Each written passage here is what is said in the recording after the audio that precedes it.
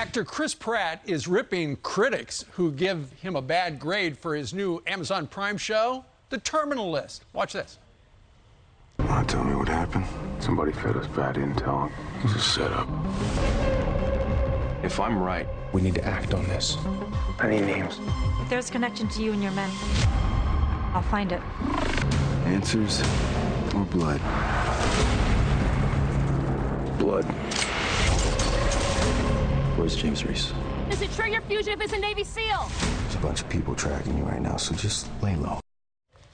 Joining us right now is the Navy SEAL who inspired the series and author of The Terminal List, Jack Carr, who's joining us from a beautiful beach in Westport, Connecticut. Hey, Jack. Close, you're close.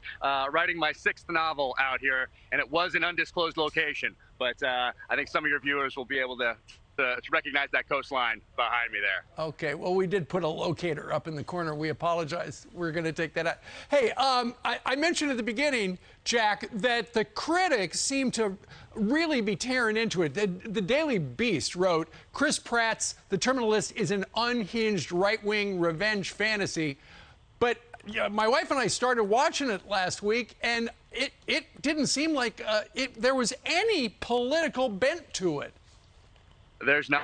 We don't mention right, left, conservative, liberal. None of those things are even mentioned. And I think just the Daily Beast in particular, their review was quite mean. But they see an American flag and they get upset, or they see someone who is competent with weapons, has this certain mindset, and holds those in power accountable for their actions, and they just kind of lose it a little bit. So the critics, yeah, they're not big fans of this, but the audience score on Rotten Tomatoes, 94, 95%, and it's the #2 streaming show across all of television right now, just beat by Stranger Things, but it's hard to compete with Stranger Things. 1.6 billion minutes of viewing, yeah. And for those out there, math, that's quite a few years. So we really didn't make it for critics, and what was important to me, to Chris Pratt, to Antoine Fuqua, the director, to David DiGilio, the showrunner, was that we make something that would speak to those members of the military who went downrange over the last 20 years, so they could sit down,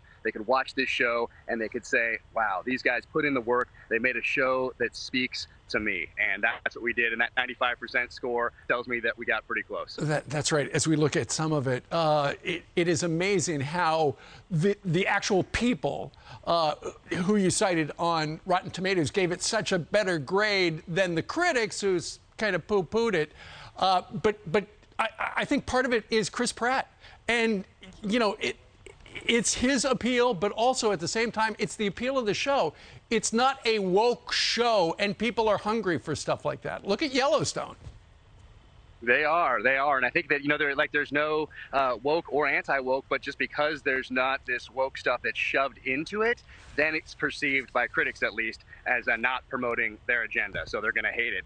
And it was interesting, a couple of those reviews, they talked about, they compared it to a "Don't Tread on Me" flag. And I thought that it was very interesting that they had to go back to the 1700s to take the side of the British in their reviews. And more than one cited the American flag in a negative way in their reviews. And also interesting to me is that the American flags in this show were mostly draped over coffins. So that was telling as well. Jack Carr joining us from an undisclosed location because he's got to get back to work. Thank you very much for joining us to talk a little bit about The Terminal List. Check it out. It's streaming right now on Amazon. Thank you, sir.